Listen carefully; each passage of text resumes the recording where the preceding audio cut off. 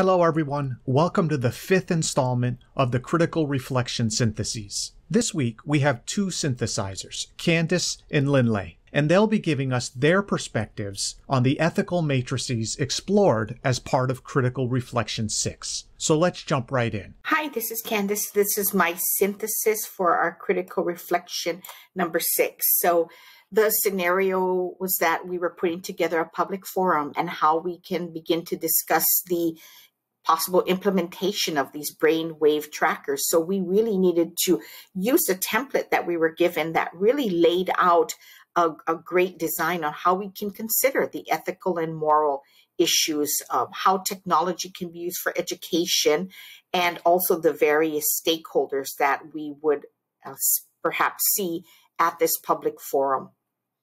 And so I put together just a little matrix here on what ethical principles we included.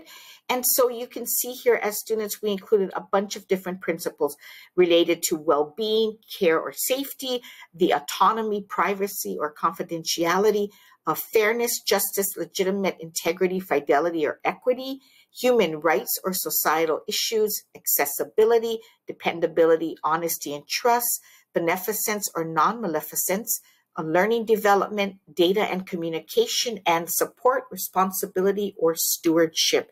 So majority of the first three, I think, was where majority of people had focused their major principles on.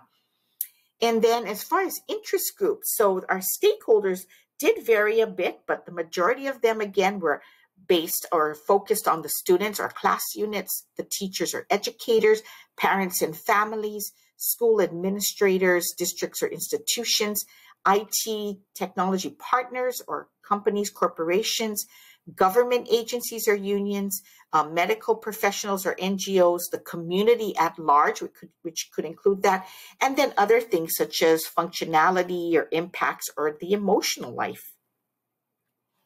And then what might this matrix facilitate a discussion about the fit of the brainwave trackers for a school district? So here people just provided a lot of different ideas about this being a part of a decision-making model, how it could be a fix, not a fixation, that it perhaps would highlight the dystopian use of the brainwave trackers, that it could be a big brother issue. It may provide awareness and transparency. The matrix would also perhaps bring up some of these controversial issues, but it could show connections, illustrates the issues, maybe showing that it could be a Faustian bargain, but there's opportunities for further discussions. And it would also perhaps look at our societal differences. Perhaps it would show that this might be more intrusive and not inclusive. It's a start of a wider global discussion, may focus on cultural relevance. We could gain insight on the commitment of stakeholders. And again, it could just facilitate discussions in general. Thank you. Here's my synthesis. So the first thing is I went and did a word cloud of general themes. So happy Halloween, this is a bat. Then all the keywords are here.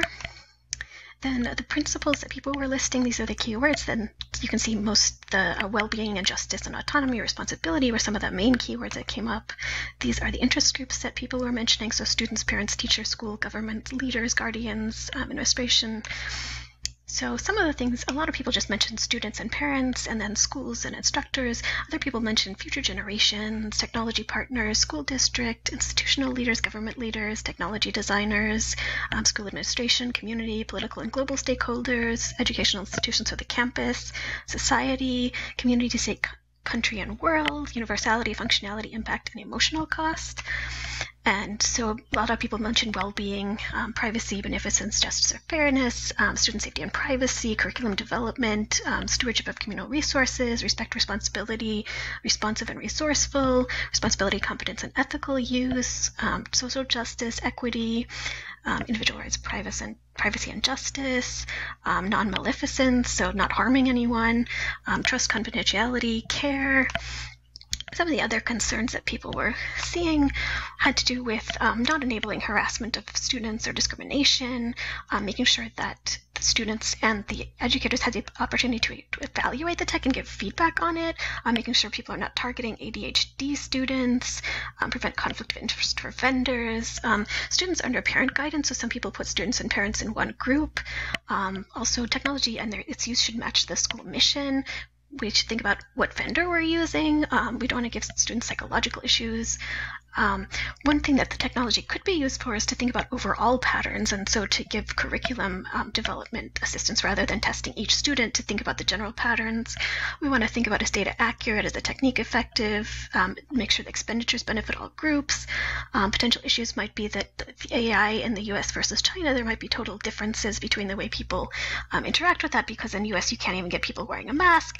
There's also been some evidence of racism in AI, that AI can't recognize people with darker skin, and especially Black women for some reason. Using brainwaves as truth is not accurate, like where is the science behind this? Also, residents is a good category because citizens can be a problematic term, and then who are the funders? So that's my synthesis. Thank you.